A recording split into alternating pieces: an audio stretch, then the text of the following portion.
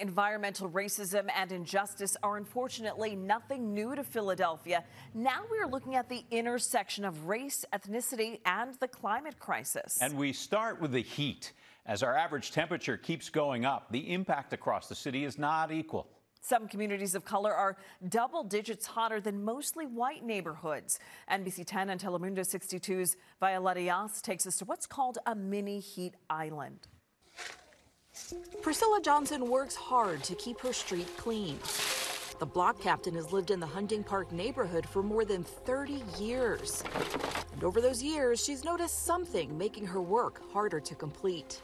The heat is very overwhelming over this area. It's just extremely hot. Priscilla's right. Compared to some other parts of Philadelphia, Hunting Park is hotter. The neighborhood is considered a mini urban heat island. These are formed when trees and grass are replaced by the concrete, asphalt, and other hard surfaces that absorb heat during the day and release it at night, so the area doesn't cool down. Research shows this effect makes Hunting Park 20 degrees hotter than some other parts of the city. According to a city report, more than 75% of the neighborhood is covered by buildings, roads, and paved surfaces, compared to 52% in Philadelphia overall. I used to have a tree here. There used to be trees all up and down this block. Tree covering in Priscilla's neighborhood is only 9%, compared to 19% in Philadelphia and 48% in Chestnut Hill. Philly has a heat disparity, right? So there's an unequal distribution of heat in our city. It has nothing to do with where the sun is or where the clouds are. Cheyenne Flores is with Philadelphia's Office of Sustainability. She worked on the city's Beat the Heat Hunting Park report. Flores says, along with Hunting Park, Point Breeze, Strawberry Mansion, and Cobbs Creek are other literal hotspots in the city, and they all have something in common. Those neighborhoods are primarily black and brown. She says institutional racism has led to environmental inequity and injustice, including policies that for decades have forced people of color to live in certain areas of the city. It's like redlining have kept certain people out of certain neighborhoods, certain resources out of other neighborhoods, creating mini urban heat islands. She says these neighborhoods have more pollution-producing industries that also contribute to the higher temperatures. We're seeing the majority of these neighborhoods that are so hard hit by environmental injustices, such as being sited near a gas plant or a refinery, being sited near lots of auto shops. On top of this, climate change is making it hotter. Since 1970, the average temperature in the summer in Philadelphia has gone up 3 degrees. For the average to go up by 3 degrees, it means that the temperatures that we are experiencing are going up potentially by a lot more. Enrique Kirchitzer is a professor at the Department of Environmental Sciences at Rutgers University. He says Philadelphia needs to fix its infrastructure and find ways to cool the heat islands. Unless there's a significant investment in for mitigation in those neighborhoods, we will see significant problems in the city. Over here as well, that they have people come around and build. The city and Drexel University have installed benches and flower beds in Hunting Park, adding efforts to keep people cool. There's going to be umbrella on these benches here. It's a start, but a lot more needs to be done. Johnson believes the best way to get more help is to get neighbors involved. If you don't step up and say something and you're actually living in it and you're around it, who will? From Hurricane Sandy to Tropical Storm Isaias, we're seeing weather bringing more severe downpours throughout our area, and one Philly community continues to get walloped by flooding. Residents say they're worried no one is listening to their concerns. NBC 10's Claudia Vargas has the story of the Eastwick neighborhood. The green debris on Leo Brundage's shed door is a flood remnant from last August. So the water came up to that yeah. Oh, yeah. Leo took these pictures. The silver structure to the right is the same shed with the debris. The water also went inside his home. The water was up to here. He had to replace furniture and appliances. I lost over about $60,000 of it. City officials confirmed that more than 4 feet of water took over parts of Eastwick. It's a Southwest Philadelphia neighborhood built on marshland. It won't be the last time it sees so much rain and flooding, and it's not just an Eastwick problem. According to the nonprofit group Climate Central, Philly has a nearly 50% chance of getting 4-foot floods once a year until 2030. The likelihood increases the next decade, By 2050, it's almost guaranteed that such floods will happen annually. Scientists at Climate Central say it's a result of the planet getting hotter. A warmer atmosphere can hold more moisture, and that translates very directly into bigger downpours. Eastwick is surrounded by 2 creeks and the Schuylkill River, plus the Delaware River is close by. It's going to be harder for the water to get out of those creeks and rivers, so you're going to have more tendency for the water back up and have more flooding. So with bigger storms and water levels rising, parts of Eastwick are in trouble. The majority of residents who live there are Black middle class. Our structural racism plays itself out, in issues like this. You have upstream development that is largely white and wealthy, and downstream development. Michael Nairn is an urban studies professor at Penn. He explains Eastwick is a downstream development. He and other experts say the overdevelopment upstream in the mostly white suburbs doesn't allow for some of the water to be absorbed naturally. And so it just shoots down here to Eastwick, eventually overflowing. During the August storm, Cobbs Creek grew 7 feet higher than usual up in the suburbs. By the time it neared Eastwick, it was 12 feet higher than usual. Nairn says that's detrimental to this community in more ways than one, including an inability to transfer wealth to the next generation. They can't get the value out of their homes because of the flooding. The community has been asking for years for the city to help with the flooding. I don't want to go nowhere, but I want this fixed. But a fix is likely a long ways away. We spoke with the city's floodplain manager, Josh Leipert. Is there anything you guys can actually do to try to stop some of that flooding right now? There's no short-term solution to stop flooding. This is a natural floodplain. The city engaged the Army Corps of Engineers with a long-term plan study. Whether it's elevations of homes, it's buyouts of homes, relocations of properties. The study would offer recommendations, and then the city would work with the residents on actual solutions. Another multi-year process. Back on Saturn Place, where Leo Brundage has lived for more than 30 years, he says the flooding has worsened each decade. Has the flooding gotten more intense or more frequent? More intense. But he says he still loves living there. It's beautiful here. He just wants the flooding to be addressed. With climate change, that will be more of a challenge.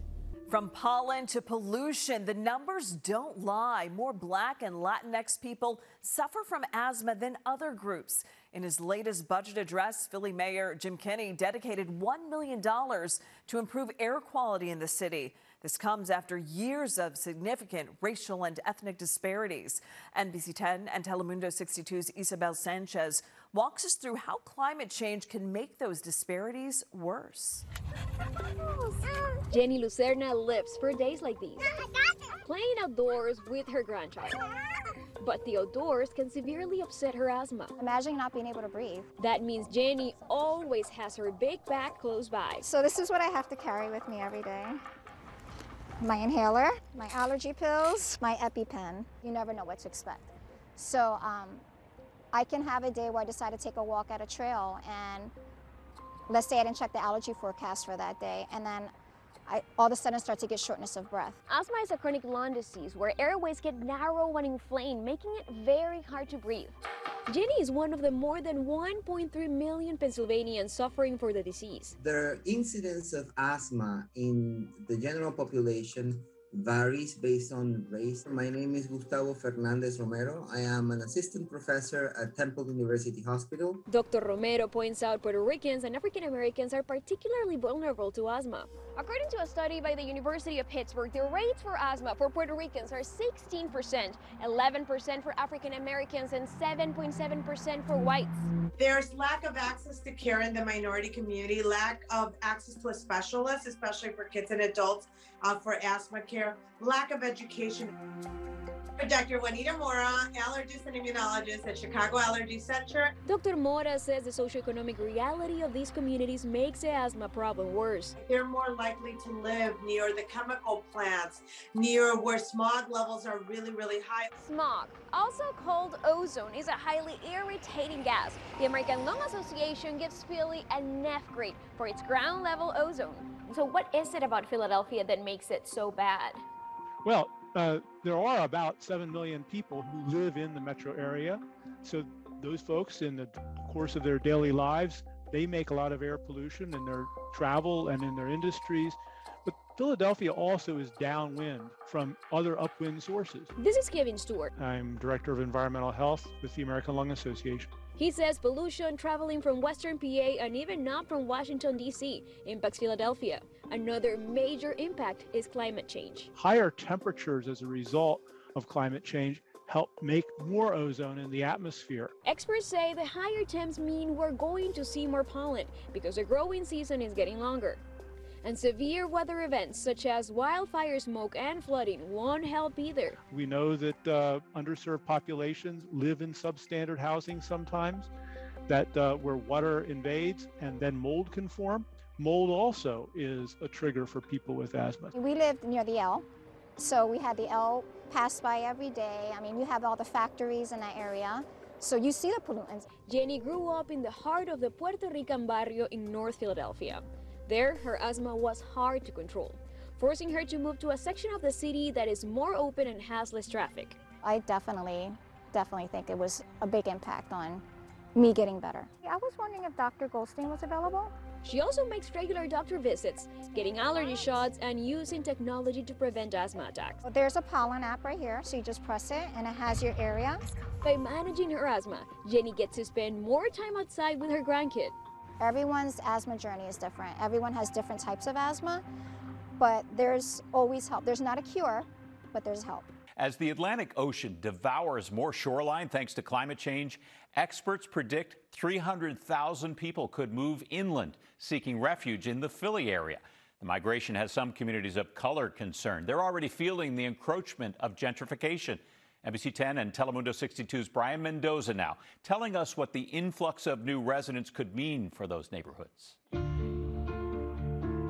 Sites of new construction in Philadelphia are becoming a new norm, especially in areas of communities of color, leaving many concerned about their future. My biggest concern is that I will be taxed out too.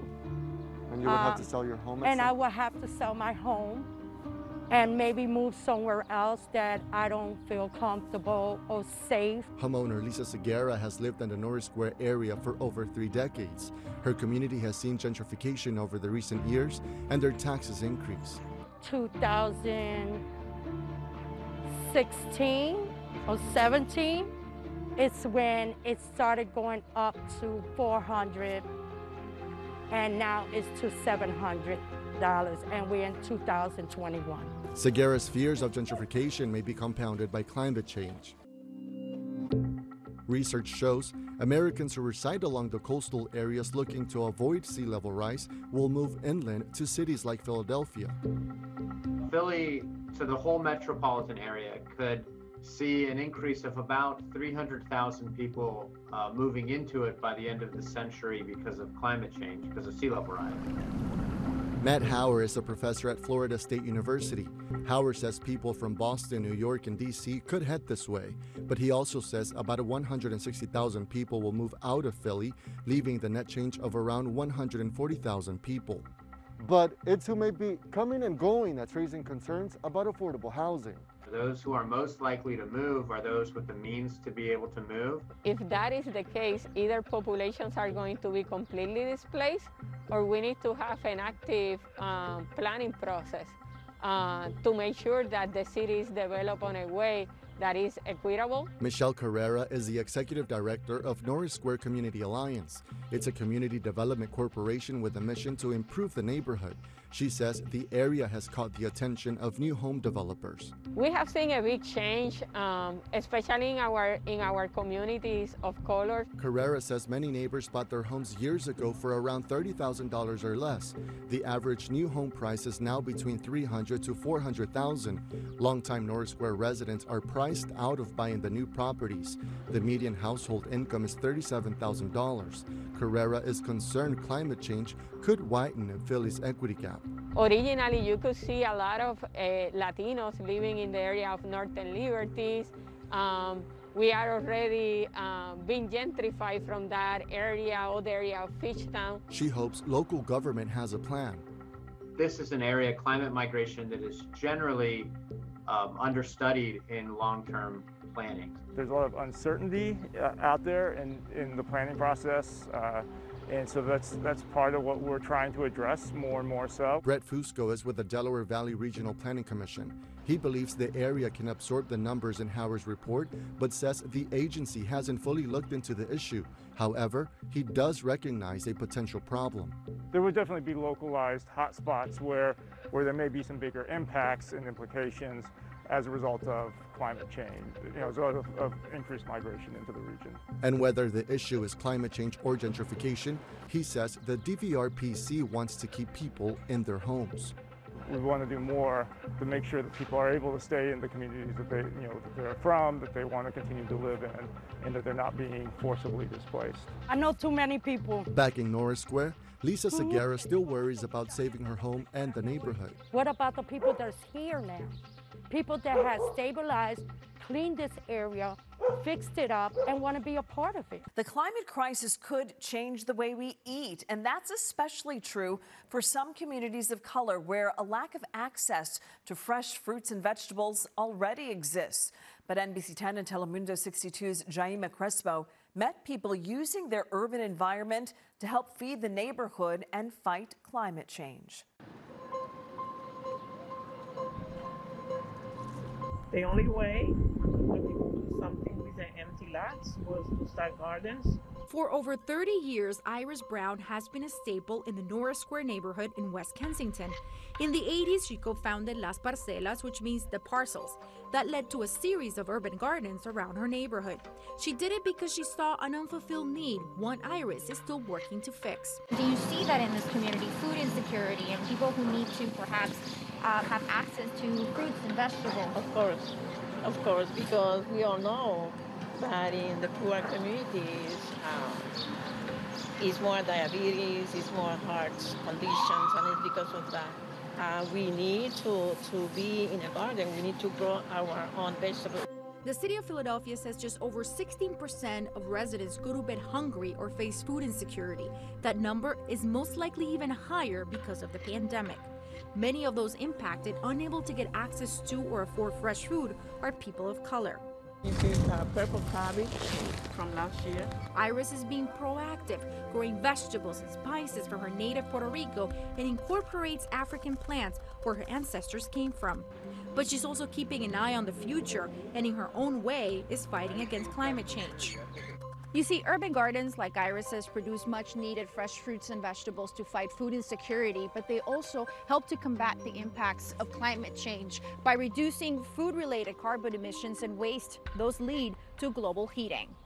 A lot of people think about transportation and think about electricity generation, but the reality is there's also a significant contribution of methane from organic waste, food wastes in our food supply. Patrick McDonald is the Secretary of Pennsylvania's Department of Environmental Protection. He says a quarter of the waste found in landfills is organic food waste. That generates the release of methane, leading to more rapid climate change. And methane is a more potent greenhouse gas than even carbon dioxide is. The PADEP is providing funding to some nonprofits willing to use food that would become waste. And this is nutritious, healthy food that for otherwise, if we hadn't stepped in, would be thrown away. Philabundance is one of them. The food bank helps feed the 850,000 food insecure in southern Pennsylvania and South Jersey, most of them Black and Latinx. The nonprofit's chief executive officer, Lori Jones, says as climate change impacts the food supply across the world, it has an effect here. And so if there are fires in California, that impacts the availability of food and the price of produce. That impacts the people we serve and their ability to access it. As you can see, there's no room for food waste, but there's steps we can take right now to make a difference. For example, instead of buying a big bag of potatoes, buy the number you need. And rather than throwing away the food scraps, you can turn it into compost to use in a garden, or you can donate the waste. You can do that here at the Temple Community Garden, which serves as a compost network in North Philadelphia. Kristen Rice works here. We have 6 beds or 6 bins, and people can drop off their food scraps, and we bring in like leaves and mulch, and that turns into compost, which we can use for the bins, which is used for the produce. That produce is free for the community. and you can follow Iris's lead and start your own garden. We need to be creative, and that's what I would like to install in children.